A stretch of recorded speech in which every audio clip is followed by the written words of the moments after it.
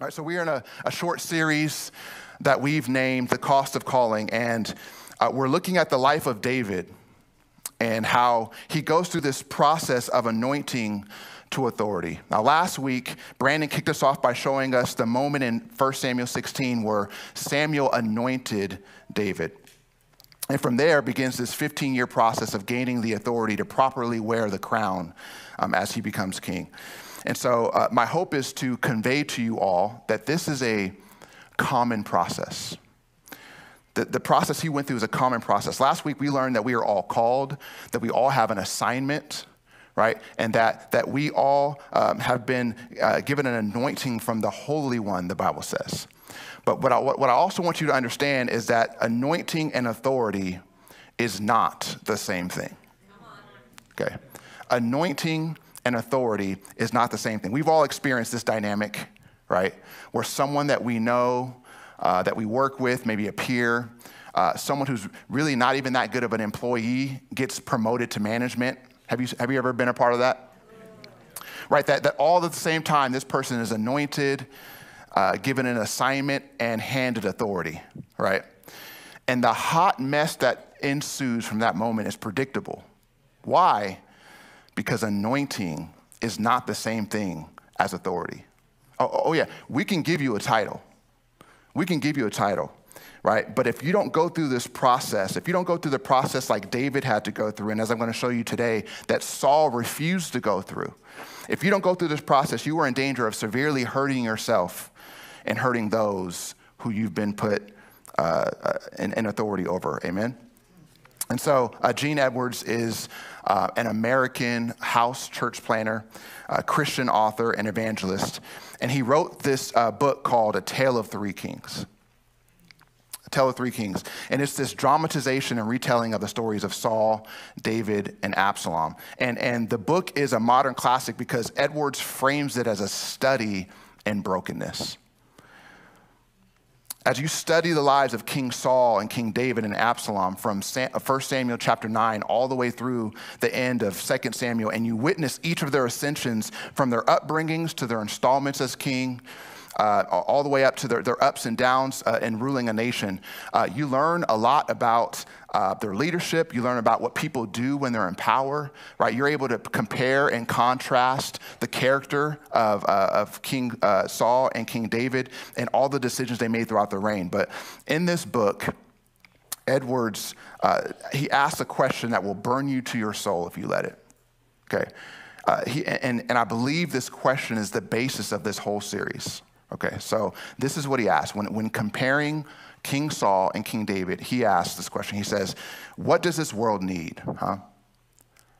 Gifted men outwardly empowered, or broken men inwardly transformed?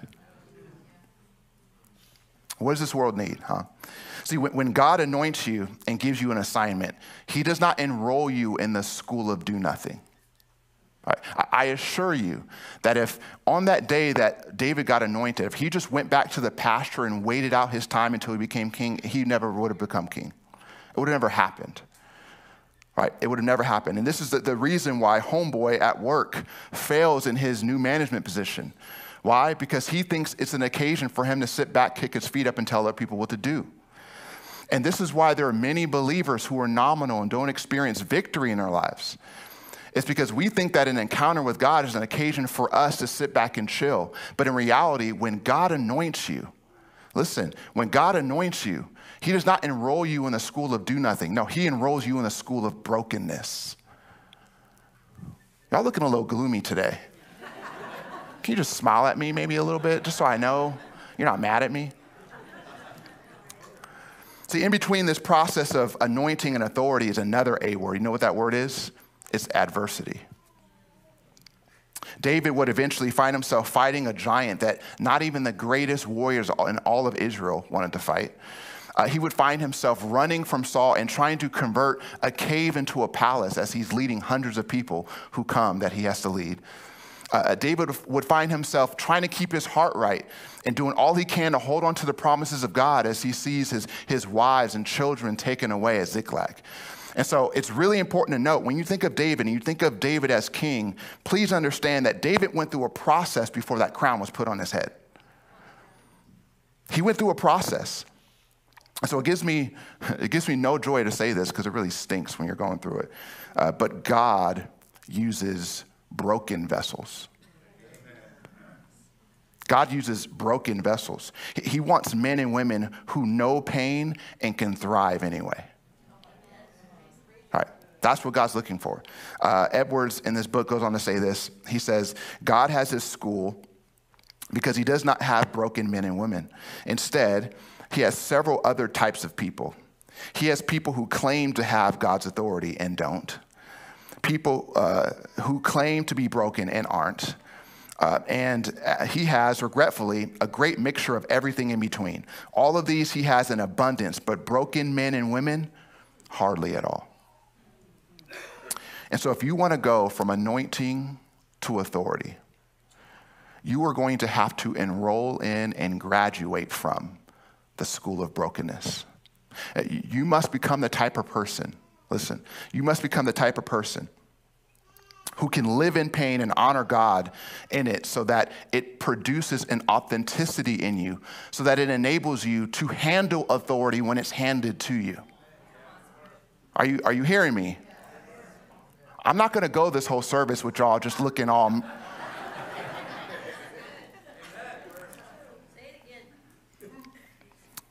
I'll re-listen to it later.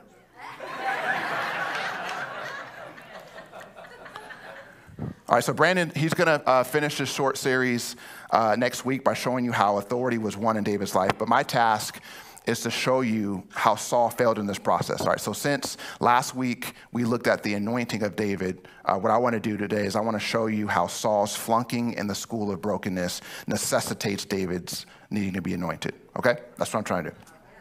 All right, so we're introduced to Saul in 1 Samuel chapter 9, and almost immediately we see why he was such a good candidate to be king. Because the Bible says that Saul was as handsome a young man as could be found anywhere in Israel. And he was a head taller than anyone else. All right, physically, externally, he looked the part. Right? And everything started out well for him because before he was installed as a king, the Spirit of the Lord came powerfully upon him. He's prophesying with the prophets. It even says that God changed his heart. Yet with all of this being the case, over time, his character flaws led to his downfall. And so there's two instances that revealed Saul's internal heart posture. There are two tests, two ways that he flunked the school of brokenness. So the first comes in 1 Samuel 13. Now, in this passage, Saul attacks a Philistine outpost, and in retaliation, they assemble a massive army. And this army is so massive that many of the Israelites cower in fear. Many of them start to flee the country. Many of them begin to hide in caves and in pits and in cisterns. But Saul is told to wait for Samuel before offering sacrifices to God. And so before initiating a battle with the Philistines, he has to wait for Samuel. All right, but this is what he does. Okay, so 1 Samuel 13, starting at verse 7. It says, Saul remained at Gilgal, and all the troops with him were quaking with fear. He waited 7 days, the time set by Samuel.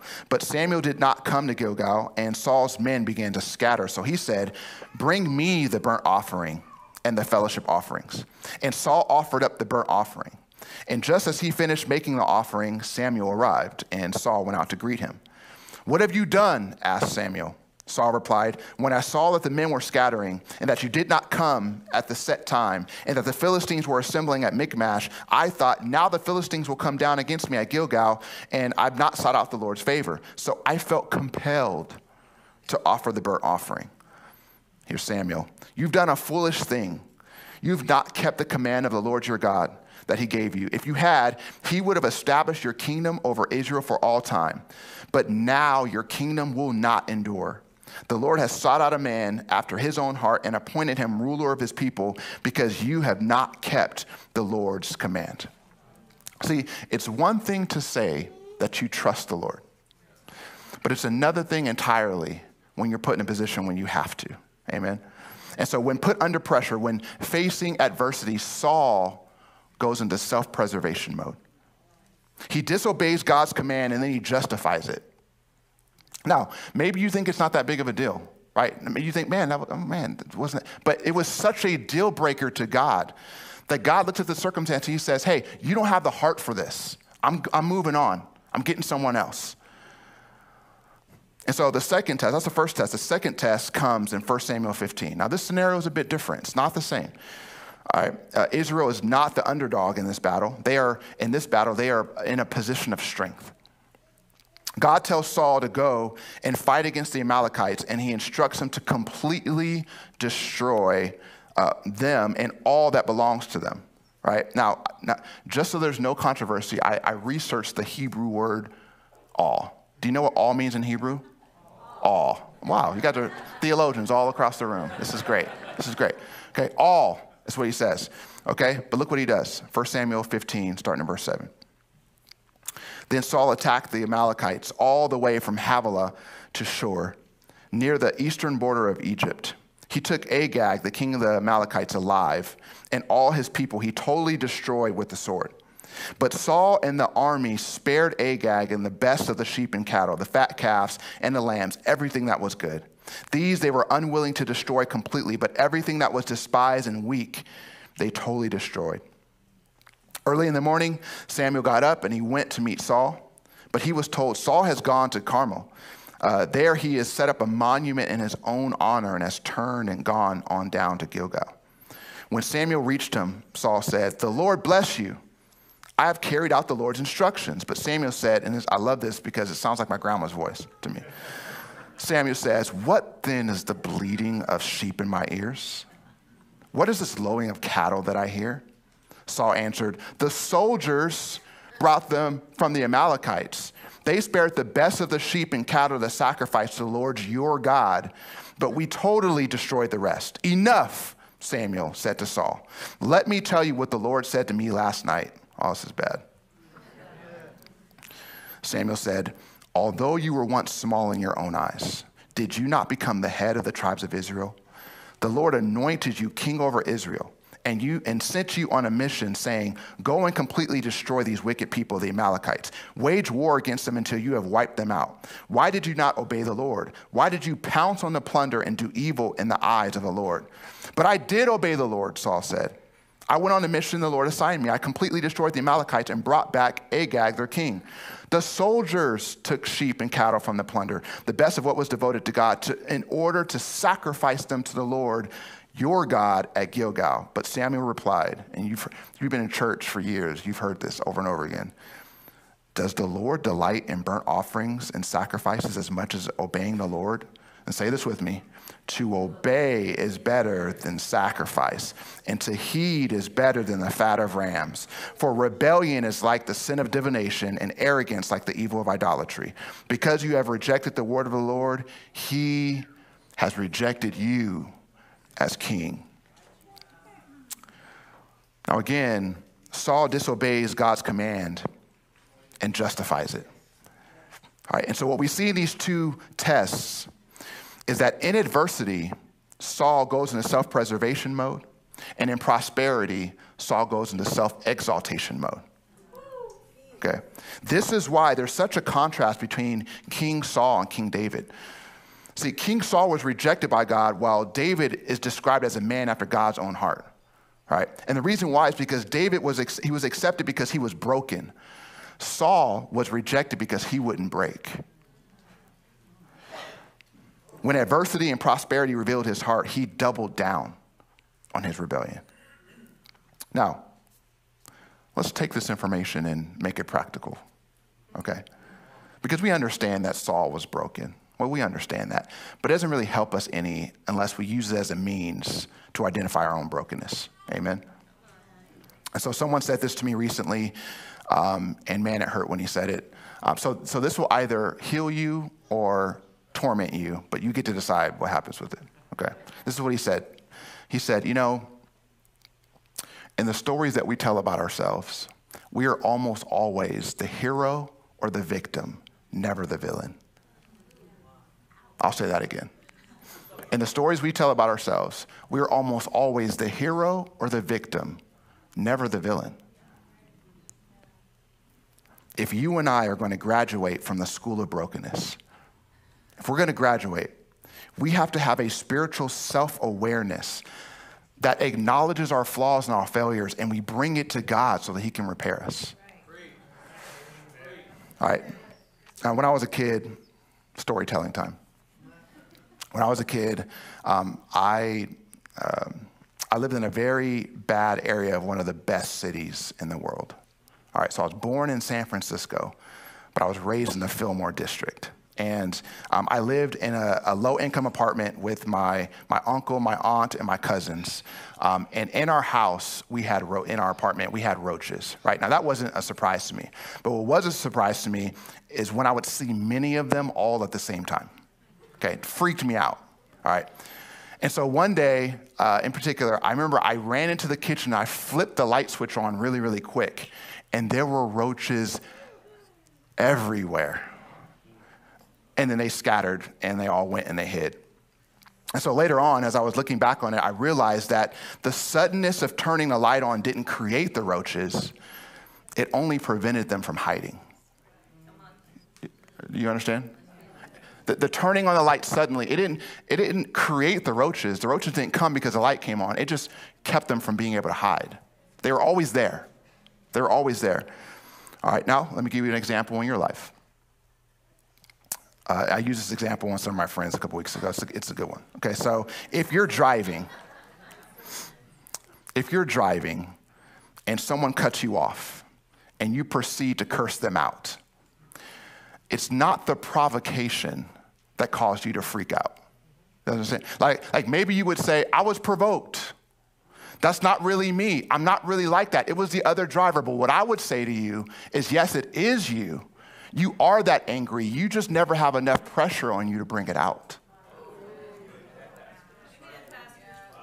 Oh, now you're talking to me. I got to get in your business for you to talk.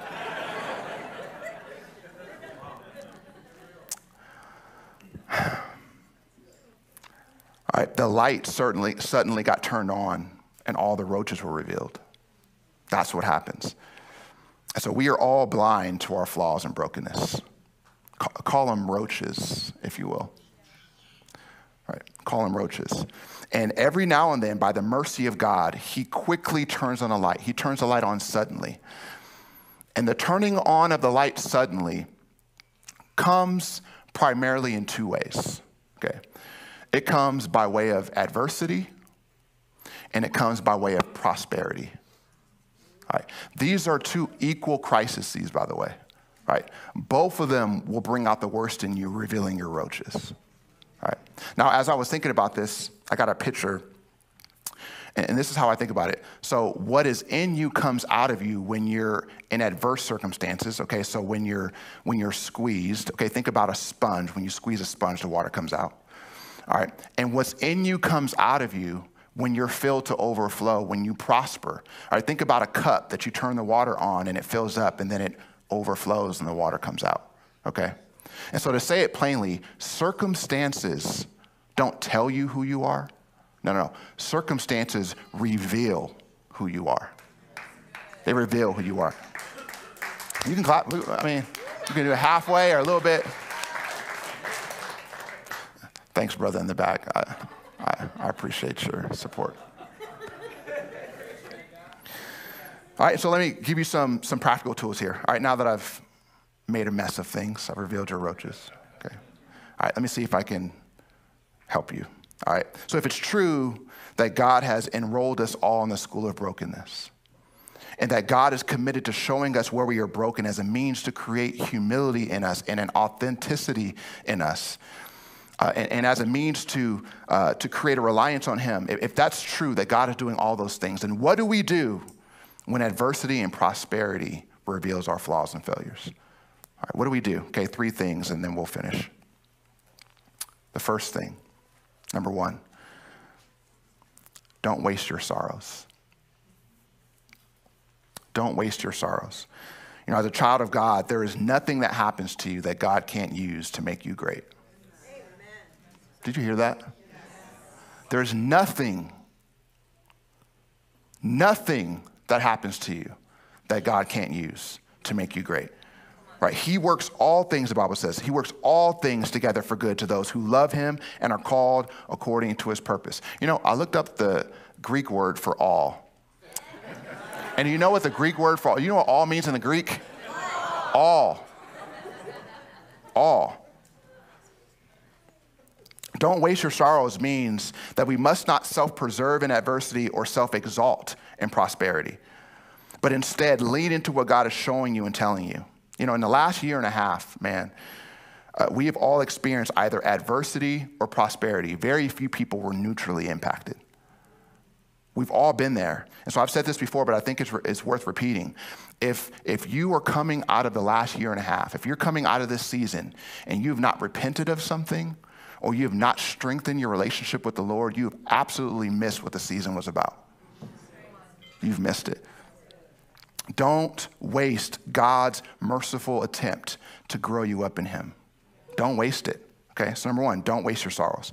Number two, do the heart work now. All right, do the heart work now. Christ-likeness is won or lost every day in the small successes and small failures. There is no winter break or summer break in the school of brokenness. Every day you're going to class. Every day you're turning assignments in.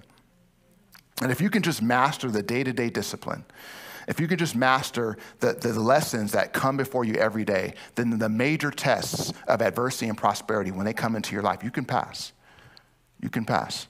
All right, so do the hard work. All right, when your life isn't spilling over, right? I think it was Oprah Winfrey who said, money just makes you more of what you were before you had it, right? That when you prosper, there's a spiritual danger to you. And when you go through adverse situations, it's a spiritual danger to you.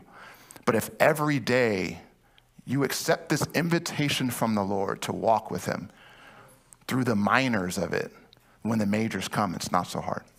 Amen. And so number one, do not waste your sorrows. Number two, do the hard work now.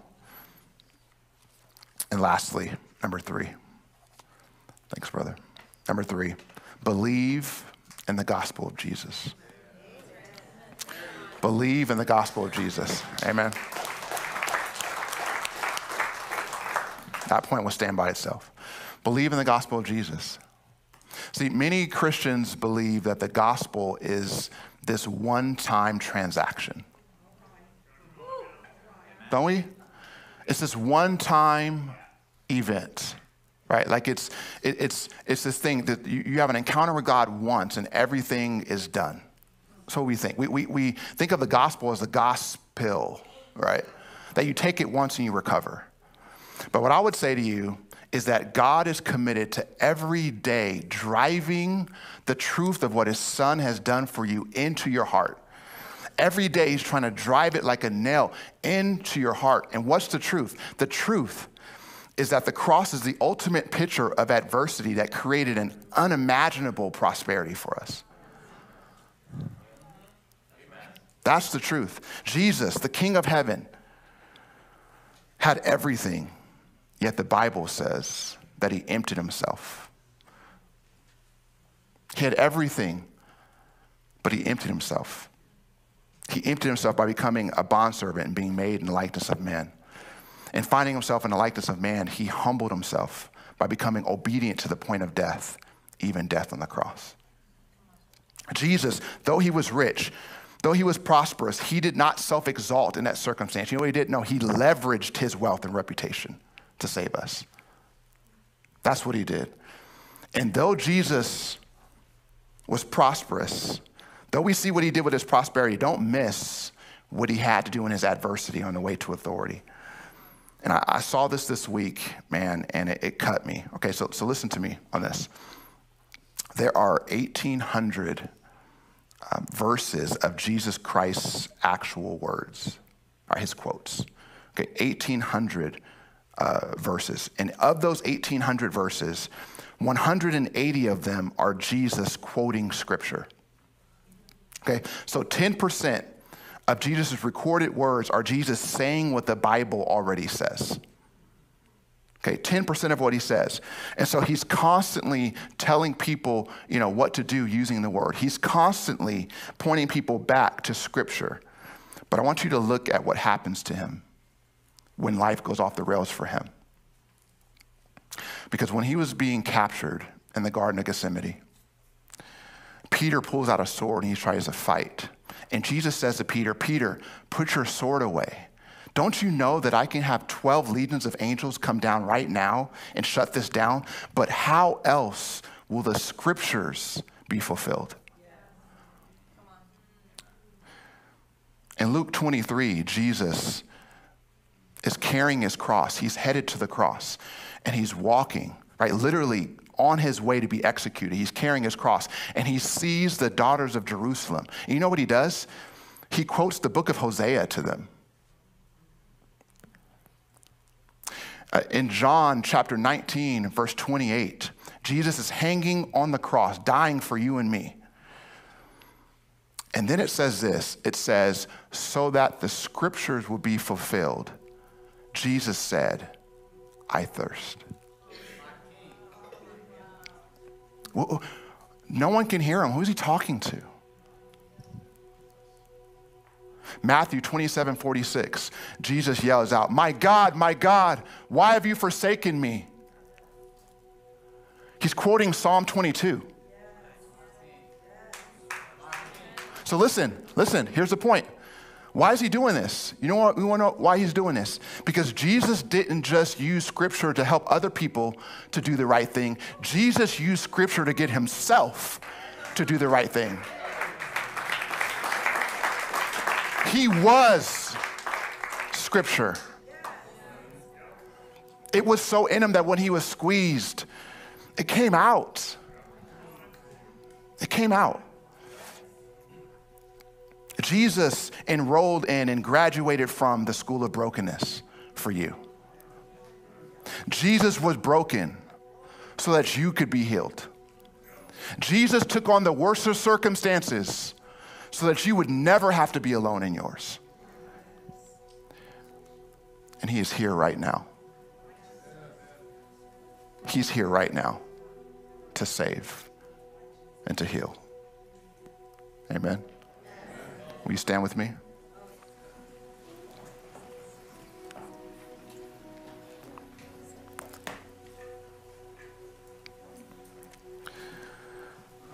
See, Saul couldn't see his roaches.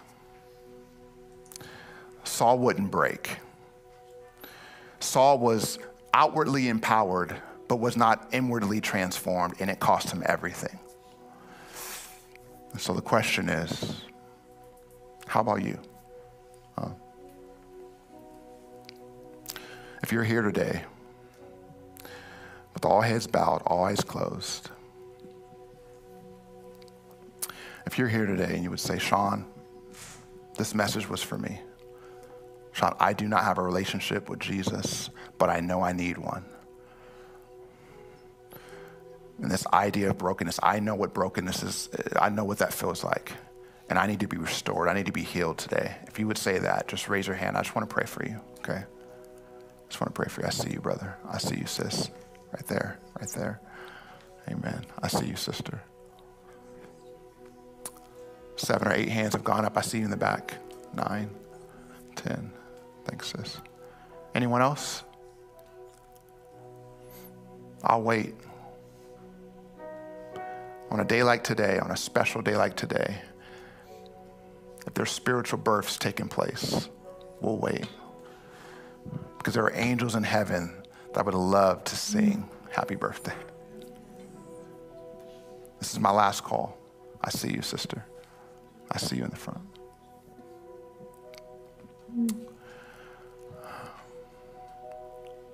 I see you, brother. Oh my God.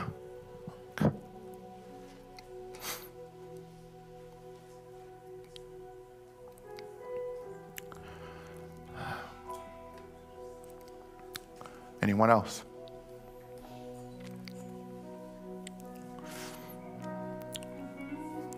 If you're here today and you would say, Sean, I am a believer, but man, I'm off track. that going through adversity, and I love how Aaron said it today. Man, I've been focusing on my enemy across the table and not on the provision right in front of me. And I got to get back. That if in fact there is this process from anointing to authority and I'm stuck in adversity,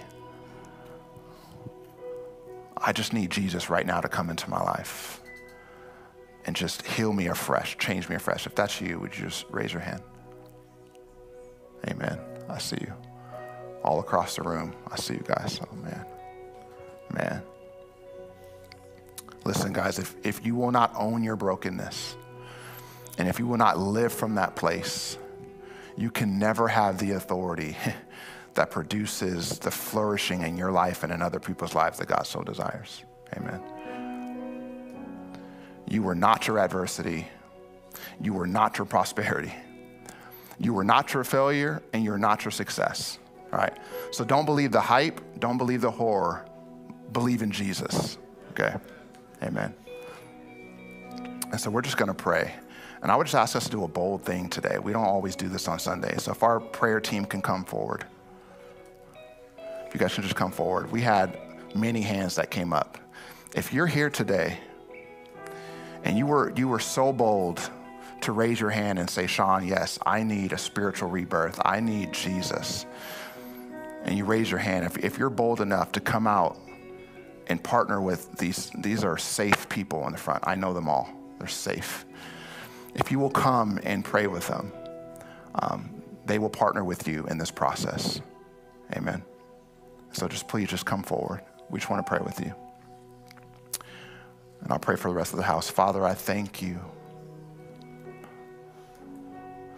I thank you that you use brokenness in my life as a means,